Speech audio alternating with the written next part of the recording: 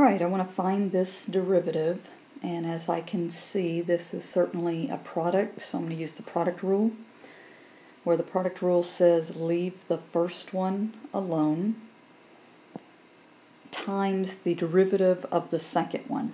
Well, the derivative of the second one is a chain rule, meaning I would bring the -2 down, leave the inside alone, subtract 1, so -2 minus 1 is -3, times the derivative of the inside, which would just be 4, plus, still doing product rule, leave the second one alone, times the derivative of the first one, which would be bring the 3 down, leave the inside alone, subtract 1, times the derivative of the inside, which is 3x, so I get 3. And now I can just kind of write this a little better, meaning that I see I have -2 times 4, -8. Now I'm going to write this piece,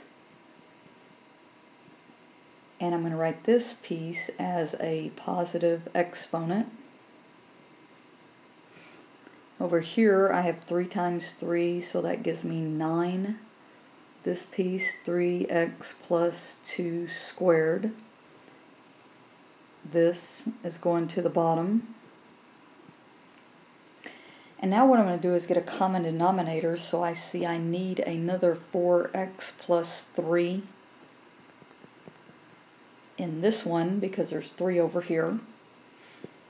And so I'm going to end up with -8 3x plus 2 cubed plus 9 times 3x plus 2 squared times 4x plus 3 all over 4x plus 3 cubed.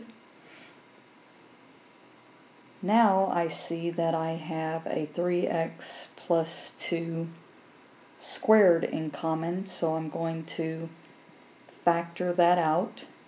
So I factor out 3x plus 2 squared, so that leaves me here with a -8 times another 3x plus 2, because there were 3 of them, so I have another one left.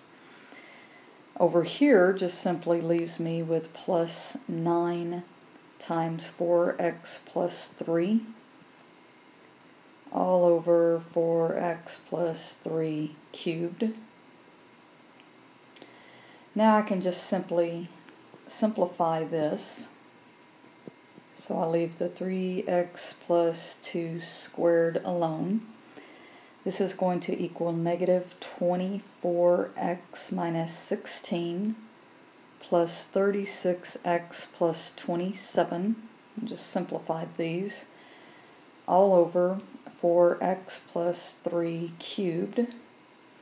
And finally, collecting like terms, I'm going to get a 12x plus 11 all over 4x plus 3 cubed, and that's my final answer.